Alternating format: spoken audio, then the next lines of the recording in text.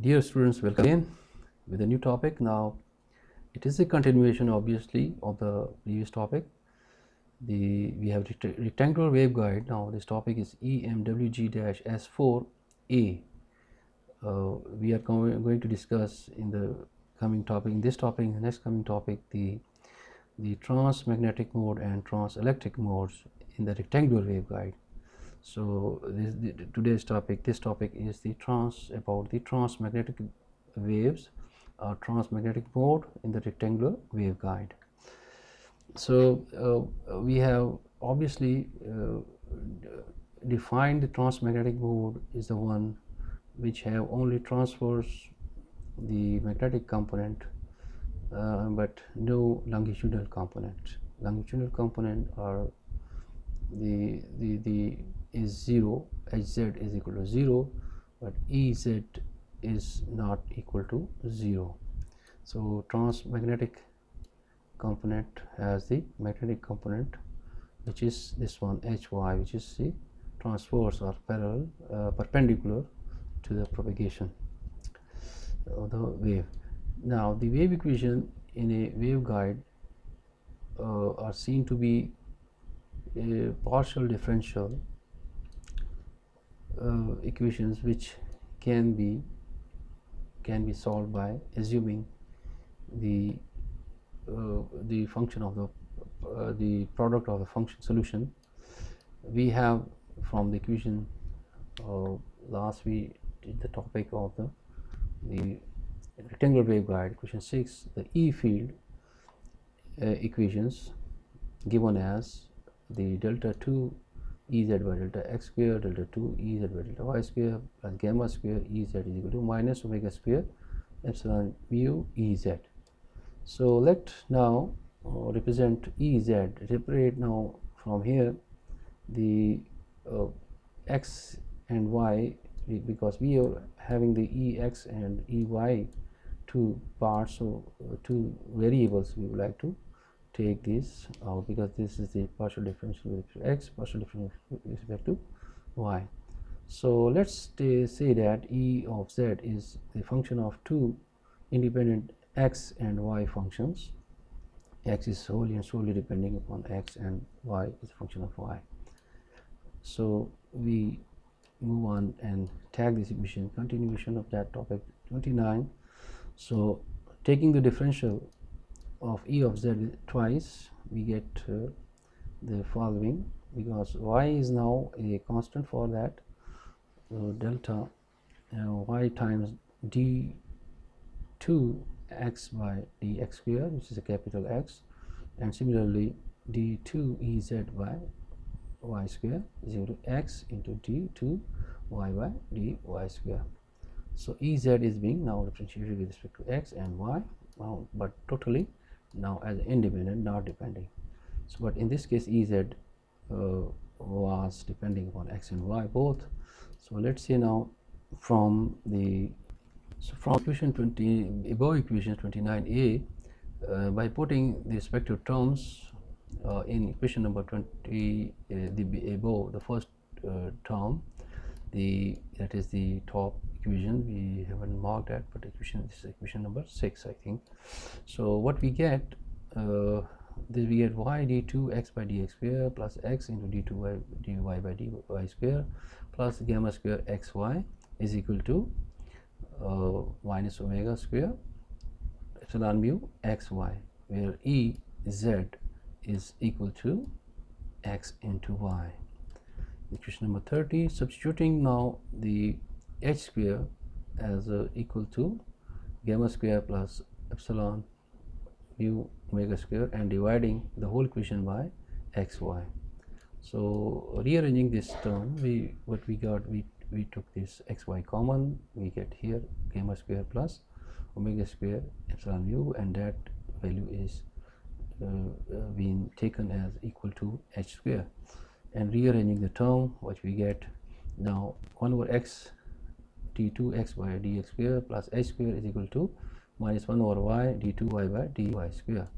So both now variables are there with these terms are equal. Equation 31 can be solved by splitting it into two parts and equating it to a common constant, let's say that constant be a.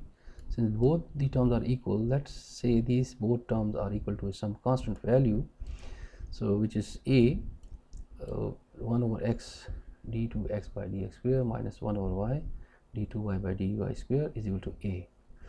Call this equation number 31a. Now the taking one by one first, the first term is equal to a square, which is we should be having this one again missing somewhere,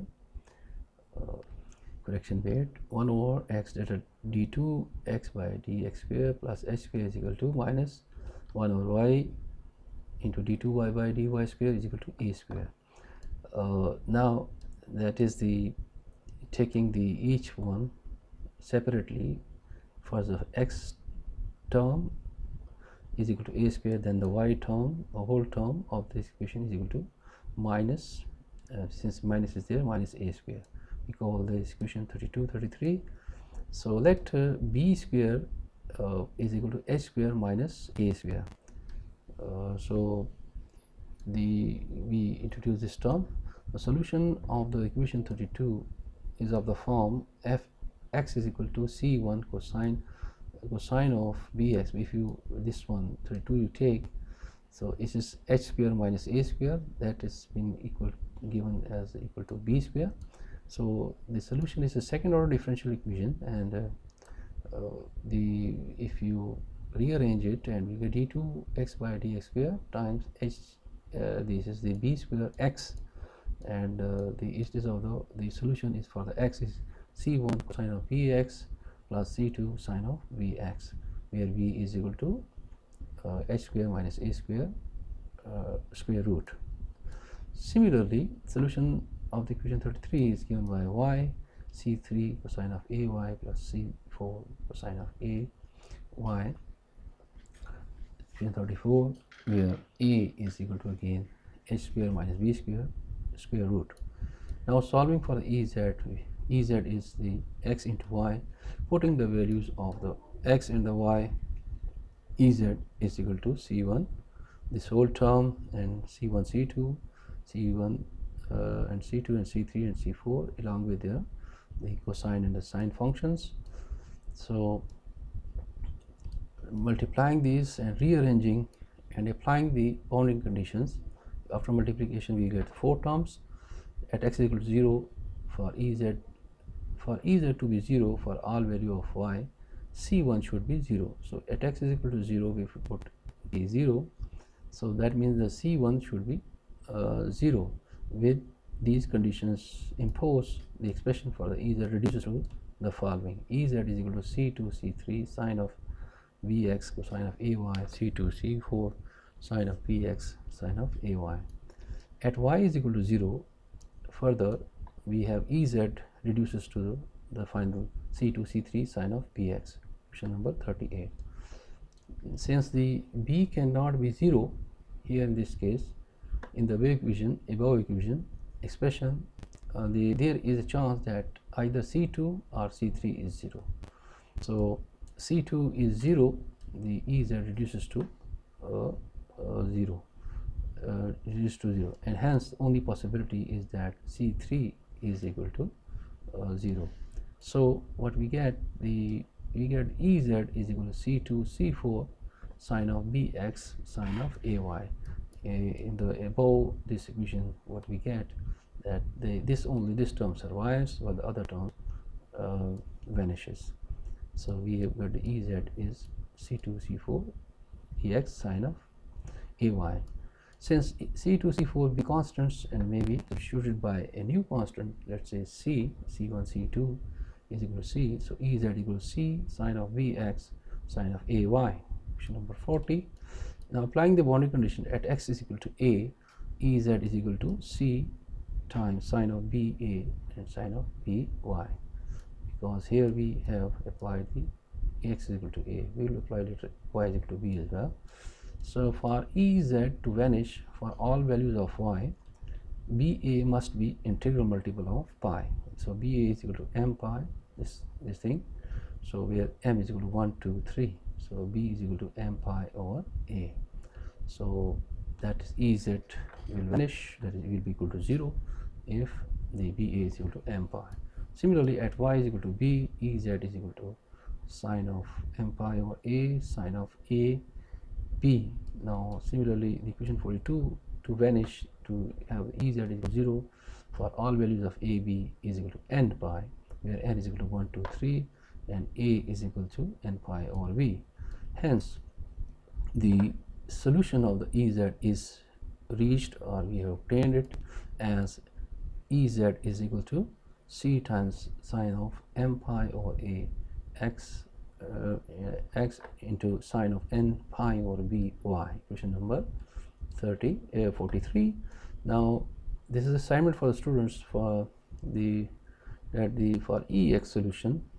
Okay, from equation 26, putting z is equal to 0, Ex is equal to this, can get the solution. So find this solution from here, because now we have got the Ez over there, and we can look for the solution of that in that case as well.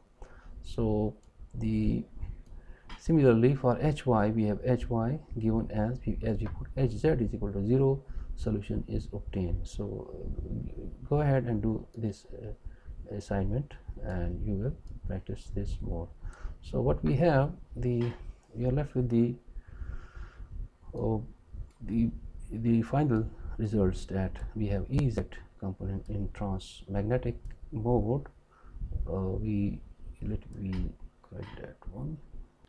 So the wave propagation, we have got this Ex Hy, Ez is not equal to 0. Okay, this is just a misprint in previous.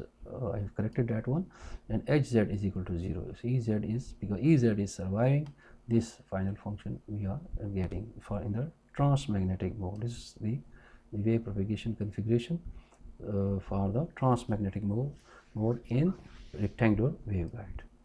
Okay, dear students, we reached to the end of the topic, and we will continue inshallah the similar way with the coming new topics. Till then, Allah Hafiz. Thank you.